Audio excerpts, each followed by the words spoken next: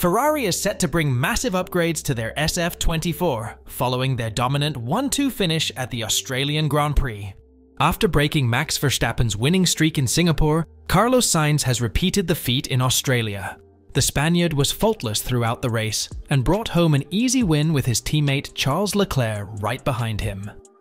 Now, building on the momentum, Scuderia Ferrari is planning to fast-track their developmental timeline and introduce huge upgrades in Japan instead of Imola. Less than 2 years ago, Ferrari was the victim of a technical directive that hampered its performance. This directive had ramifications for last season's package, which failed to deliver the lap times the simulation tools in Maranello suggested. Team principal Fred Vasseur is well aware of Formula One's cutthroat nature. Ferrari knows better than most teams about the challenge of sustaining a strong development trajectory across a season. Ferrari is working to bring forward its 2024 upgrades at Round 4 in Japan. Because the Chinese GP will be a sprint weekend, teams will generally avoid introducing new concepts at the 5th race weekend of 2024. Ferrari cannot afford to stay still, even with their encouraging position in the championship. As rumored, the upgrades will include a new floor design, side pods, and even bodywork. In the 2-week break leading up to the 2024 Japanese GP, the team back in Maranello will prepare the new and upgraded SF-24. A fast-tracked timeline was always a possibility, and now the Italian team is taking that leap of faith. The result in Australia brought Leclerc within 4 points of Verstappen in the drivers' standings, while Sainz would likely be the World Championship leader had it not been for his absence in Saudi Arabia following an appendectomy. Sainz finished behind Verstappen and Red Bull teammate Perez on the podium in Bahrain before Leclerc achieved the same result in Jeddah. The results mark a continuation of a strong finish to last season for Ferrari, and Vasseur appears to think there is plenty more potential to be unlocked from a car that is much easier to develop than its predecessor. We made a huge step. I think it's more the consistency between the two compounds, or between one stint and the other one. The car is much easier to drive, much easier to read also for the drivers. By the way, much easier to develop. It's probably the biggest step that we did compared to last year.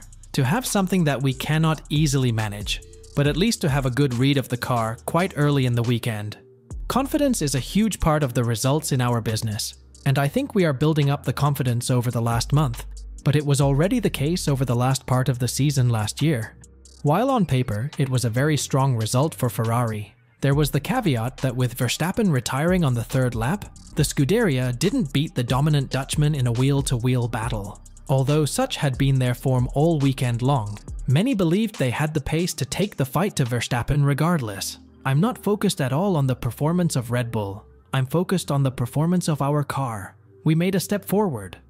It is already the case this weekend that when we are putting everything together, and I don't think we'll be able to do it every week, that when we are, we can put them under pressure, and when they are under pressure, they can make mistakes, so we need to continue in this direction. Vasseur was quick to praise Sainz, the Spaniard having completed a remarkable recovery from the surgery that sidelined him in Jeddah. Sainz was quick from the off in Melbourne, despite admitting he tried to take it easy on Friday, out-qualifying his teammate and then passing Verstappen for the lead in the early stages of the Grand Prix. He recorded his 3rd victory for the Scuderia, and the first where he didn't start from pole. Ferrari are just 4 points behind Red Bull in the Constructors' Championship now, with Leclerc also leapfrogging Perez to sit 2nd in the Drivers' Championship. But if Singapore last year is anything to go by, Red Bull tend to bounce back strongly from disappointment. Vasseur will be wary heading into Suzuka, but with his team showing huge signs of progress, especially with their tyre management, there is plenty of cause for optimism at Maranello. Verstappen and Sainz were paired together as rookies at Toro Rosso back in 2015, and Sainz is currently jobless, as he put it, for 2025, but is likely to be attracting interest after a stellar start to the season. Red Bull team principal Christian Horner admitted that Sainz could be among the candidates to partner Verstappen in 2025. The former Red Bull-affiliated driver, having been something of a nemesis for his old employers, as the only non-Red Bull race winner since mid-2022. But given that Sainz is likely to be one of many candidates considered by Red Bull, not least current driver Perez, whom Horner and the team have stressed that the seat is his to lose for 2025, they have no shortage of options for who to place alongside the 3-time world champion. When asked if Sainz is underrated in the world of Formula One, his current and former teammate both denied that was the case, and Leclerc believes his phone has been busy of late. I think everybody knows Carlos's worth in the paddock. He's one of the highest rated drivers in the paddock, and he's been extremely strong every time he was in a Formula One car, and he has shown it multiple times. So I don't think he's underrated for that. I think everybody knows Carlos's worth, and that's why I've said many times that I'm not too worried about his future, because I'm sure that many team principals are, he doesn't say it, but for sure they are speaking with him, and I'm sure he will have many opportunities and he'll just have to make the best choice for his career. One potential hurdle for a Red Bull return is the circumstances of his time alongside Verstappen as rookies at Toro Rosso. There was a lot of tension, though not exactly between the two drivers, as their fathers Carlos Sainz Sr. and Jos Verstappen are big fixtures in their careers, and the respective entourages ended up creating a quite toxic atmosphere. To paraphrase Red Bull Motorsport advisor Helmut Marko, that might not be something Red Bull is keen to revisit. And there are some close to Sainz who suspect Max Verstappen wouldn't welcome it either, maybe because it risks being disruptive, and maybe because Sainz is too good to be the kind of easily beaten number 2 driver that Verstappen's enjoyed since Ricciardo left at the end of 2018. But in pure performance terms, Sainz must be under consideration, and if not by Red Bull, then by others, having reminded everybody not just how good he is, but just how adept he is at being in the right place at the right time. Sainz himself doubts this win will help him get a job. For sure it has no harm that is 100%, but I'm still without a job for next year, so I guess this will help it. I think everyone knows more or less what I'm capable of doing. I race for myself. I race to keep proving to myself that I can win whenever I get a competitive car and whenever there's an opportunity to win in a weekend. I don't race to prove to team bosses or to prove to people my value.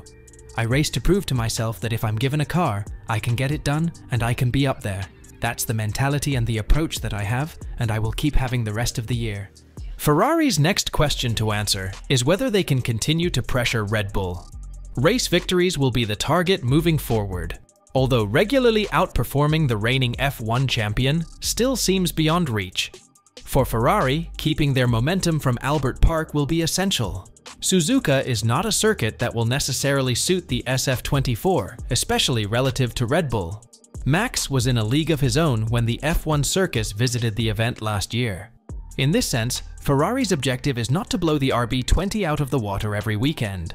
Instead, a more realistic objective is to be within striking distance of pressuring Christian Horner's team and giving them more headaches than they experienced last year.